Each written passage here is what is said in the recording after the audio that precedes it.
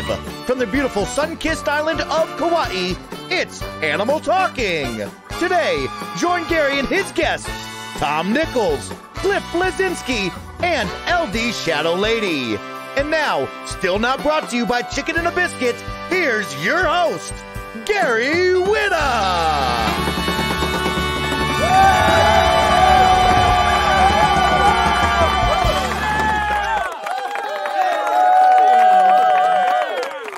Blew my cue right off the bat. Blew it right off the bat, Adam.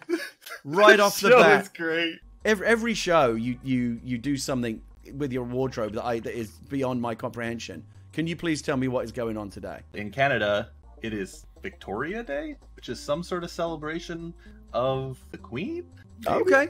Our own dear Queen, Elizabeth II. Adam, are you in the turnip market this week? Did you buy any turnips yesterday? I have a full load. Of course you do. Of course you do. This is the first week I'm out of the market this week. I'm out of the market. No turnips for me. So if you get a code, you know. Oh, but you still want me to look out for a code for you? Yes. All right. I noticed that a former guest and friend of the show, Justine, she's been sending you quite a few things in the mail. It's almost like you're pen pals now. It all started as I was just kind of sending her garbage. Every single time I've sent her something, she has outdone me, which culminated in the literal mailing of a poo to me yesterday. Yeah, capture card's out of sync. Hold on a second. Stand by. Here we go. Here we go. Nothing is messed up. Well, that is. We have to fix that card. Hold on a second. Professor Tom Nichols, thank you so much for joining us on the show today. Thanks for having me. Great to be with you. You can stop clapping at him. He's impressive, but you don't have to go over the top. All right, thank you. What is the deal with you and Indian food? You started like a Twitter firestorm when you spoke out against Indian food. Oh dear God, of all the things I have ever said in my life. Yeah, you've managed to annoy everybody, not just like one half of the food, everybody. But I said, you know, Indian food is terrible, and we pretend it isn't. And people jumped all over me for saying, oh, you know, you're saying that everybody who likes it is lying. And I was mostly thinking of my colleagues who always, you know, when we're out in Boston, you know, they say, let's go for Indian food. And then they're like sweating and they're wiping the sweat off their face because the food is so hot. And I would always say to them, you can't possibly be having a good time. This looks like work, you know. And that's all I meant. Look, I'm from New England. We think boiled potatoes are a little on the racy side if we have too much salt on them. I think anytime something happens like this, it's all very silly. Like, you know, these big arguments on the internet, what's the right way to cut a grilled cheese, or just let people like what they like and mind your own business. Professor of National Security Affairs at the U.S. Naval War College. That is a very, very impressive title. You sound a little bit like you're a real-life Jack Ryan. How accurate is that description? I am totally Jack Ryan, except for not being a Marine or handsome. Do you have a security clearance? Is that something you can even talk about? Then I'd have to kill you. But yes, it's critical thinking. We want them to be able to think beyond their particular expertise. They're going to have to understand their own government. They're going to have to understand things like bureaucracy, international organizations. You want to talk about nuclear weapons? I'm your man. Makes for a nice holiday warm discussion over the dinner table. Oh yeah, look, just what we like here on a Monday morning here on Animal Talking. Yeah. In my view, the internet has led to this wonderful, wonderful democratization of opinion that's allowed everyone to have a voice and have a platform. But it's also kind of leveled the playing field in a way in which everyone's opinion now seems to carry equal weight regardless of how educated or informed they actually are. We see this now every day on social media. We're seeing it now during the pandemic. But you seem to see this coming before anyone else. You wrote a whole book about this a few years ago. Some younger person I was talking to about Snowden, Edward Snowden and Russia, and this guy didn't like what I was saying. And he said, Tom, I don't think you understand Russia. Let me explain Russia to you. After, 30 years of speaking Russian and, writing books about Russia. Doesn't that just make you want to pull your hair out when some random on Twitter tries to explain things to you that you studied your entire life? We've become a very narcissistic society. We just can't believe that we're ever wrong about anything. We don't like anybody correcting us. We don't like to think that anybody in the room is smarter than we are. Here is the book. It's called The Death of Expertise, The Campaign Against Established Knowledge and Why It Matters. It's a really, really fascinating book. Big Anime Booty in the chat asks the question, can you ask Tom why he hates Led Zeppelin? Here's the thing, I don't like Led Zeppelin. I accept their awesomeness as a band, it's just not my cup of tea. You know when it's time to get a new PC, Gary, is when you have enough money. Then it's always time to get a new PC. And yes, that's a Sound Blaster AE7 card in there because I'm because I'm old school and I still put sound cards and things. By the way, somebody in the chat said, who knew Sound Blaster even existed? I'm shaking my old guy fist at you, whoever you are. Cliff Bleszinski, Cliffy B, thank you so much for joining us here today on Animal Talking. Thank you for having me, Gary. It's kind of an honor. Let's talk about Jazz Jackrabbit. What was the origin of Jazz Jackrabbit? You know, being an 80s kid, my parents got a VCR, and they showed us all sorts of movies that were incredibly inappropriate for our ages, being, young and wet behind the ears. And one of the ones that they showed us was Rambo, First Blood Part 2. And at the time, character action platformers were all the rage. Everything from Mario and Sonic all the way through to even stupid Bubsy. Here's the quote from the show. Cliff Bleszinski throws Bubsy under the bus. Oh, yeah, throwing shade at Bubsy. I wanted to make my own character action platform game. And, it made me enough money so that I could move out of my mother's house in Laverne, California, where she was not running the air conditioning ever, and it would get to 110 degrees, and she'd say, just open a window, Clifford. And I think the thing that you're probably most well known for is, of course, creating Gears of War. You, Cliffy B, created a franchise which is still now today one of the pillars of the Xbox franchise. When people say, what's Xbox got? They go, well, Halo, Forza, Gears of War. Like, it's right up there with, it's a quintuple A franchise. It's so weird because every day somebody tweets me and says, make Gears great again. Like I'm some sort of like silver bullet. The thing is, when the franchise was sold, I literally got a phone call from Phil Spencer, who runs Xbox, to tell me about it, and I love Tim and Mark from Epic dearly, but they didn't call and tell me, but Phil's a classy guy, and Phil, called me and told me, and it was really like one of those like character establishing moments. For the first couple of years, it was a blast. We were making a fun first-person shooter. A lot of the programmers who were also acting as game designers were fans of MOBAs at the time, and they wanted to give the characters abilities and have unique characters. And I remember the first unveiling video for Overwatch, which looked great. And I remember the programmer Matt looking and his jaw was just dropping, and I was like, now we know what not to do. And we still had the characters, we still had the abilities, but I didn't want to clone the same exact abilities that Overwatch did. Activision Blizzard, puts $1 bazillion into making Overwatch the next phenomenon, along with insanely beautiful Pixar quality cinematics. Good luck with that.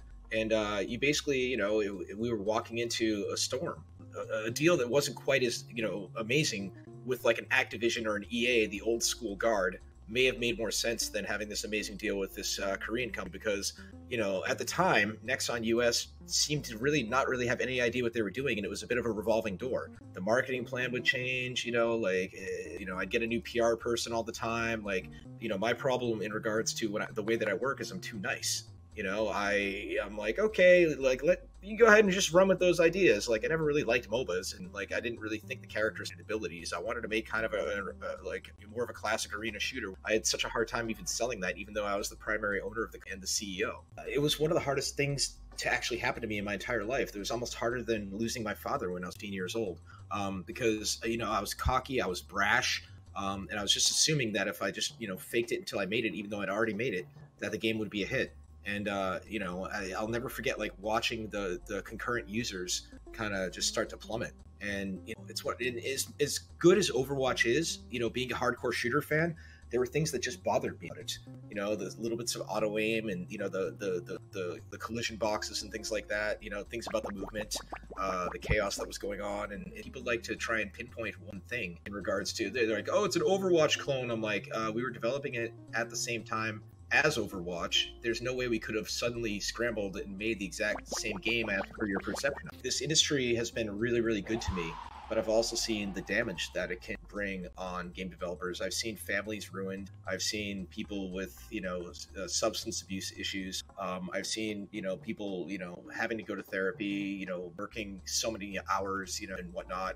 And just for the privilege of saying they worked in a video game. It does bother me a little bit that the game developer who's making a decent salary at a studio isn't going to see the multi-million-dollar windfall that some kid playing his game in esports tournament's going to get. And the indie space is so swamped. Good luck actually cutting through the noise in that space. like I said, it's like facing Dark Link. It's fighting yourself and your wins and your losses. You know, I'm not always the hero of it. You know, I was you know, a piece of crap in my prior relationships. And I'm gonna just put it all out there, and it's kind of terrifying to do that, dude. Are we gonna see Cliff Bleszinski back in the world of games anytime? I wouldn't say soon. I do have new IP that I'm formulating on. The way that I work generally is I start with the character, I start with the world, and then I work outward from that, and then I kind of figure out the game mechanics. Sit back and enjoy the DJ stylings of our resident house DJ, DJ Cupcakes.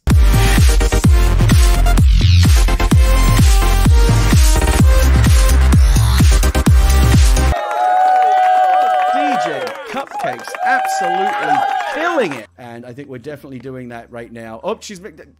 Get up the stairs. She can help herself. LDShadowLady, Lizzie, thank you so much for joining us on the show. Oh, well, thanks for having me. I just gotta say, I love the musical stylings. Oh my God, she's gonna be so thrilled to hear that. She is seriously like your number one, and I'm not even kidding. I know you've got some big fans, but I feel confident in saying that my daughter, the 7-year-old DJ Cupcakes, is the biggest fan of yours. She watches your videos incessantly. All I hear around my house is LDShadowLady said this, LDShadowLady did that. But you've been an inspiration to her.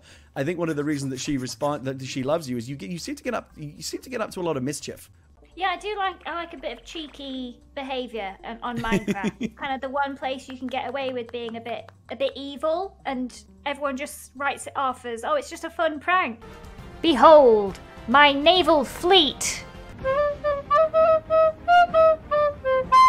This is embarrassing. And you found success at a very young age, and you started even younger. You were like, what, 18 when you first started messing around on YouTube and playing games? Yeah, I mean, I've had a YouTube account probably since I was about 14. That was when I first discovered YouTube, and I've been through all the phases. I made little music videos with my friends, and I, wrote little plays, and we would act them out. So I had channels like that, but it wasn't until I found gaming that I found something I really enjoyed and that I was somewhat good at. Even, when I was starting my YouTube channel, I didn't think it would become what it is today. Hence the terrible username that is just not catchy at all. I thought, my sniper montages were just something the world needed to see. And it wasn't until I kind of realized that I was actually really bad at Call of Duty.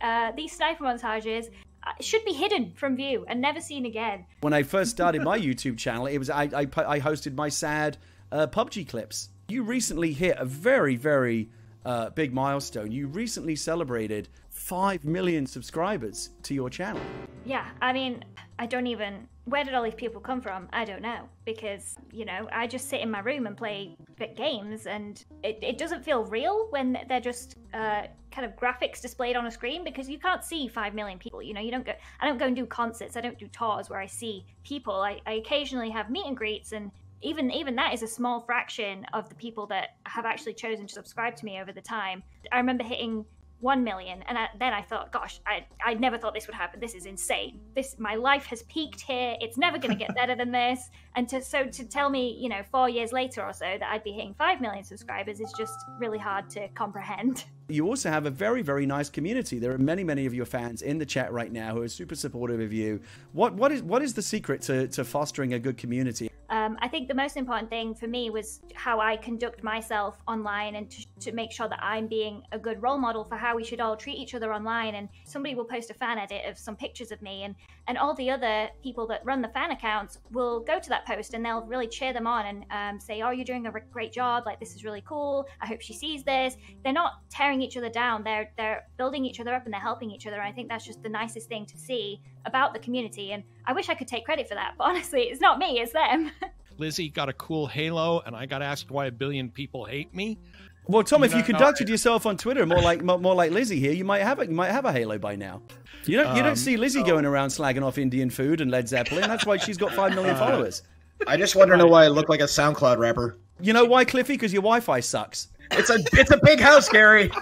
I will do about 2 or 3 conventions a year, maybe, where, we go, and it's kind of special to be treated that way. You get called the talent, and you get escorted around by some big bodyguards, and, you get code names and all this kind of stuff. And it is a very niche sort of fame that it is only when I go to these conventions. If I want to go shopping with my husband, you know, we can go and do our groceries in our sweatpants and nobody knows who we are. And that's perfect, because I don't think I could deal with the kind of fame where people are taking pictures of you and judging what you're wearing all the time. And by the way, Adam, you know who does owe me money? Mary Kish from Twitch. Oh my God. She came on my show. And she was a very nice guest, but then on the way out, she shook my money trees, stole my bells, and bragged about it on my bulletin board, and she won't give me the money back. I talked to her yesterday. She's not giving it back. I'll disappear from YouTube for weeks at a time sometimes, and it does really annoy some of our viewers, and I completely understand why that predictability, because they're so used to all of the other YouTubers that they watch being so consistent. And I'm just awful at it. I'm always quite open about it though. I will always say, like, YouTube for me, I still want to enjoy doing it at the end of the day, and I don't want to get this burnout that so many YouTubers talk about. And I don't ever want YouTube to become a chore to me or something that I hate doing, or, you know, drive it into the ground. But honestly, I'm thrilled that I booked you anyway, because you've really cheered me up as well. You've been a wonderful guest. Tom and Cliffy, you've been all right as well. But LDShadowLady, clearly the star of the show here. What's brown and sticky? I don't know what is brown and sticky. A stick. All right, it's a classic. It's a classic, Adam. I went out to the street the other day, and we had a lot of rain and there was a lot of mud, and I was checking the mail, and I was, of course, social distancing, and this truck went by, and like with huge tires, and just sprayed mud all over my shoes. So the only guy that I know to get shoes from right now is my drug dealer. So I went and got some shoes from him, and I'll tell you, I don't know what he laced them with, but I was tripping all day. Oh my God. All right. Okay. Oh, all right. Wow. So Gorbachev goes to visit Reagan, and Reagan, to impress him, takes him to the Oval Office and shows him this red phone, and he picks it up and he calls hell, and he talks to the devil, and he says, check that out. And he hands it to Gorbachev, and Gorbachev's just blown away. Reagan hangs up the phone, and the phone rings back, and Gorbachev hears the White House operator say, that'll be $3 million, please. And Reagan says, bill it to the White House. Gorbachev goes back to Moscow. He says, I got to have me one of these phones. Reagan has one of these phones. I've got to have one. So they call in all these Soviet engineers. They sink a big hole. They put this red phone in. Gorbachev calls all his colleagues in. He says, watch this. And he picks up this phone and he calls hell, and he calls the devil. And everybody's real impressed. He hangs up the phone. The phone rings back, and it's the Kremlin operator saying, that'll be 5 kopecks, please. Gorbachev says, sure, you know, charge it to the Kremlin. And just before he hangs up, he says, hey, wait a minute. How come Reagan calls it's $3 million?